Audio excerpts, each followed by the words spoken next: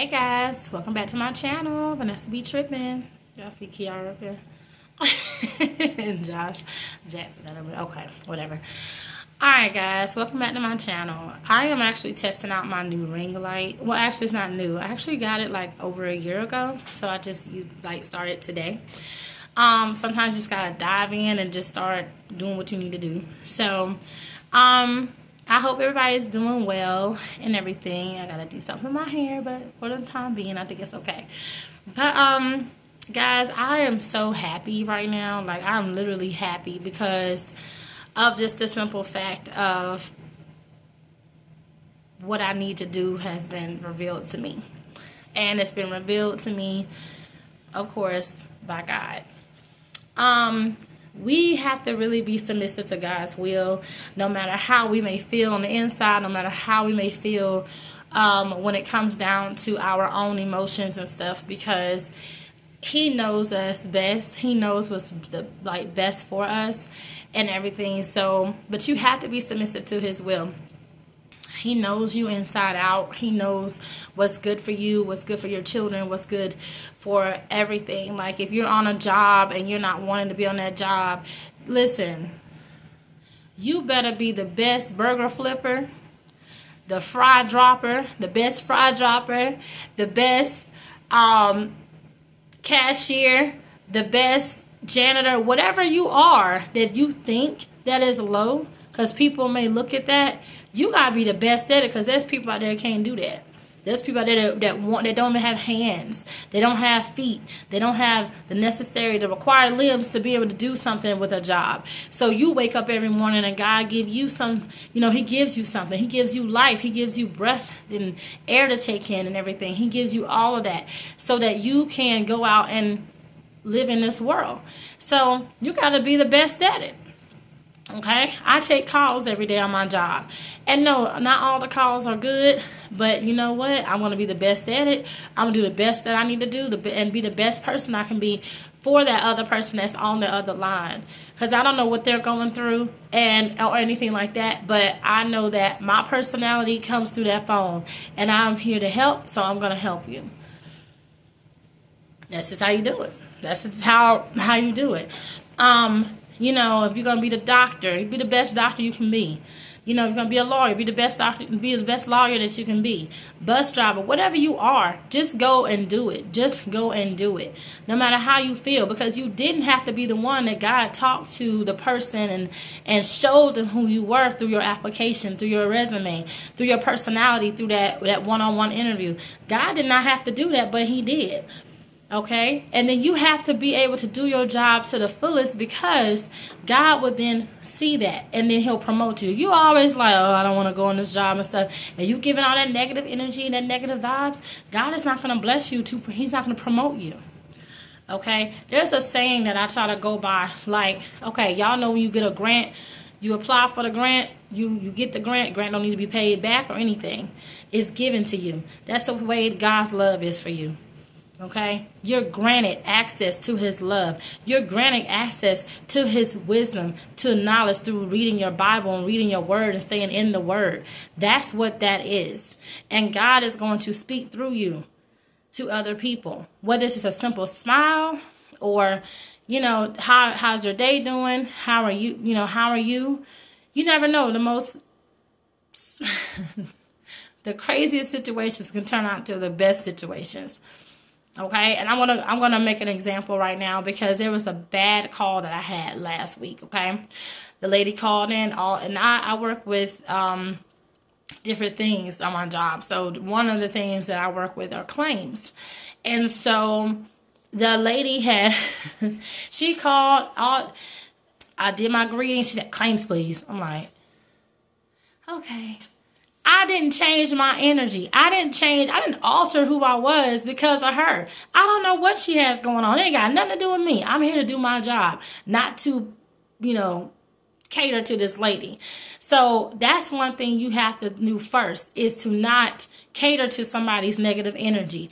You don't have to stand for that. You can have a boundary for that. You protect yourself. You protect your feelings, your heart, your peace, your mind. You protect all of that. And you can simply just walk away from somebody or give them their space, and then y'all come back together later and talk about it. But you do not have to give them that energy. If you feel yourself really get ready to go into a rage and match their energy, take a step back, breathe, and say, look, I gotta go. I gotta go. I'm not gonna do that. I gotta go. And I promise you, it will protect your peace. And I don't know what they'll have going on, but that's just them, not you, okay? So, but yeah, and always like, offer just somebody that's close to you, offer, hey, I'm here to talk to you when you're ready. There's nothing wrong with that. But at the time you're upset and there's nothing positive going to come out of this. So we need to chill, and then we can come back to the problem and solve the problem. Always know also, in a relationship, it's not about you. It's not about the other person. It's about the problem. Don't bring up no past. Don't bring up no stuff that happened last night. None of that stuff. It's about the problem. Okay, and the problem, everything should be like going back to God. You need to pray together. You need to figure out something, what the issue is, so that you can really get to the root of it, so that you can try to get past that. You understand? So, like that lady, it was like a 20-minute conversation. Okay, it was the most uncomfortable conversation I had to have with her, because things that I had to verify with her. Why do you need that? Ma'am, it's the verification process. Ma'am, due to HIPAA. I had to tell her all this stuff. You know what I mean? And it's like one of those type of things where people already know. They already know what they're doing. They already know their attitude. They already know it stink. You know what I'm saying? They already know that stuff stink. They already know how grouchy they are. They ain't got to be told that. They feel it. They're the one who's producing that energy to you, which is crazy. So that lady, I ended up helping her, and it took 20 minutes of my time. Okay? And I was like, wow. But by the end of that conversation, she was like, ma'am, she said, I'm so sorry if you feel any type of way. I know I wasn't, the best person to talk to during this conversation, but you were calm. And she said the more calm you were, it was more, she said, the more just aggravated I got with my problem that I was having. And that's crazy, right? Because your energy can actually make somebody even, like their tone can even get even worse, which is crazy. Because you're thinking, well, maybe if I'm being nice to them, they'll be nice to me. That's not always the case. But they are recognizing that. And, that, this person was trying to help me. So let me just apologize to them, or just say, hey, I was wrong. Okay. I'm human too. I was in a gas station about a couple months ago, and the lady was, my car was locked. My car was locked, but I had, I don't know if it was me or Jackson that messed up the mobile data button on my phone. It was not turned on. So when I tried to get my gas and stuff, it said network connection failure. I was like, what? And I wasn't realizing my mobile data thing was not connected. So the lady that was talking, she said, well, it's not our Wi-Fi. I said, I didn't say it was. I didn't have to say that. I didn't have to say that. I did not have to say that. And that I was mad about the whole situation, because I was like, oh, my car. So I had to go all the way back home, turn on my Wi-Fi at my house, which was like less than a mile down the street from the gas station. But that's besides the point. But I'm like, this is crazy. So I was like, you know what? I was rude to her. And when I see her, I'm going to make it right. So I went to the gas station, and I saw her. I said, listen, it was a day, I told her about it. I was like, listen, you may not even remember. She said, honestly, I don't. I see so many people. I said, but listen. I said, but my character was not a good way to present myself, and I don't present myself that way. I was aggravated with that situation, but you were not the situation. You were not the problem. And I shouldn't have said anything to you like that. She looked at me like, oh, okay. Wow. She's like, people don't really do that. When they're wrong, they don't really.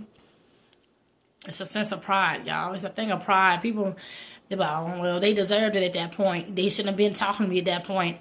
They don't deserve the way you're treating them badly at that point. The way you're treating them, that's on you. That ain't got nothing to do with the person that you're projecting that onto. So, so guys, you have to understand, like I said before, like the problem is the problem, not you, not the person that you're dealing with. The problem is the problem, and you have to focus on that. And God, when he's centered in any type of relationship or anything, like with my children, I have the biggest relationship with them. One-on-one. I do one-on-ones with them. I spend time with them individually so that I can see their personalities. I can talk to them about whatever they need to have talked about, whatever. I spend time with them. And if there's an issue between us, you best believe my kids are going to tell me. Even Jackson, like he'll be 3 in May. And if I say something or whatever, he'll look at me like, he'll give me that look. I'm like, oh, I'm sorry. Did I hurt your feelings? Did I?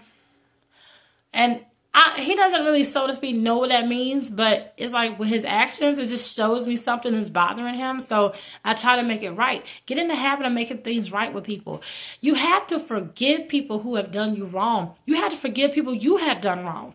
That's just how you have to be. That is for you to clear your mind and to clear your heart and to have more peace in your life.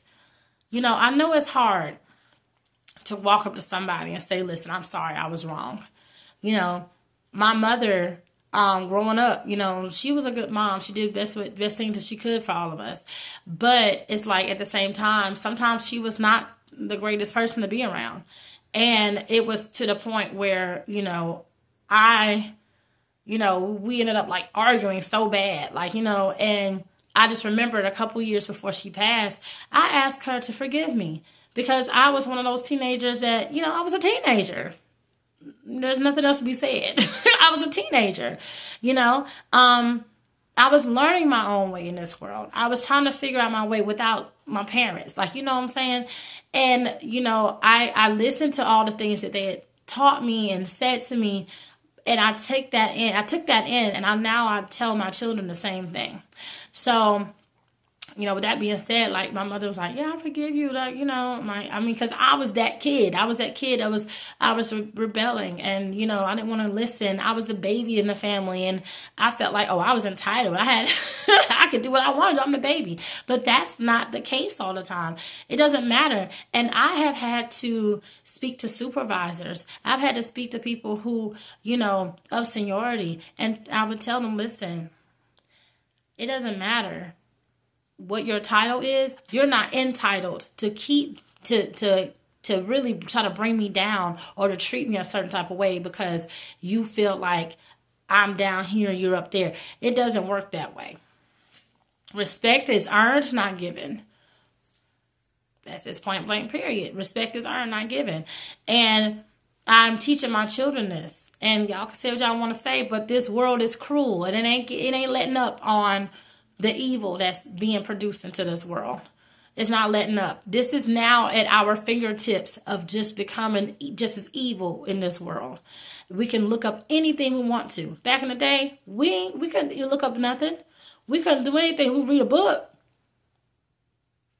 And then what? Your parents will find it. Like, what is this? If they don't find it, then they don't know what's going on. But it's like the whole thing is just crazy now. Everything is at your kids' fingertips. Watch what they watch. Learn what they're learning.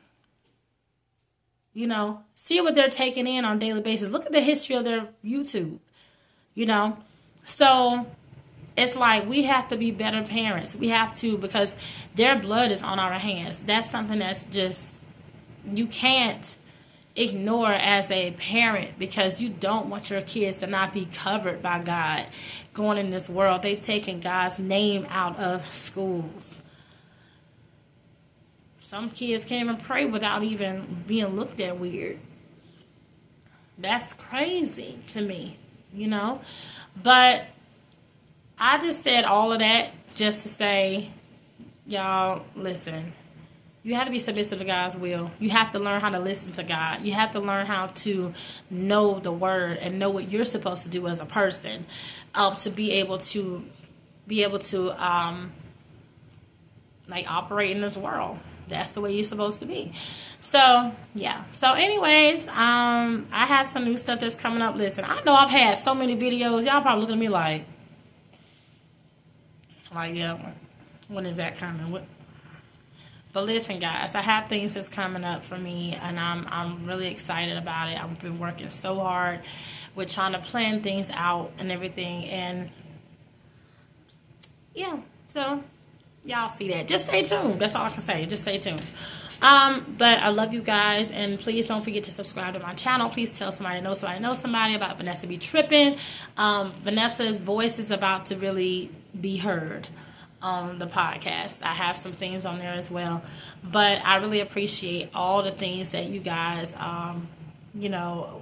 just for even being one of those numbers on my subscribers list. I appreciate it. I just encourage you to have a great day. Encourage yourself, pray to God, learn how to hear his voice, learn how to move the way he wants you to move. Okay? He won't steer you wrong. Okay? So, yeah, I don't like that little piece. Yeah, it was sticking. Yeah, I know I'm a mess. But yeah, so thank you for watching, and I hope you guys have a blessed Tuesday. I have some things that I have to do. I have to get in this closet and organize it. I have some house chores to do or whatever, and some other stuff. But I love you guys. I hope y'all please be blessed today. Be a blessing to somebody. Go out there and be a blessing to somebody, whether it's just smiling or offer to open a door for somebody or something. All right. So I love you guys, and stay blessed. Thank you.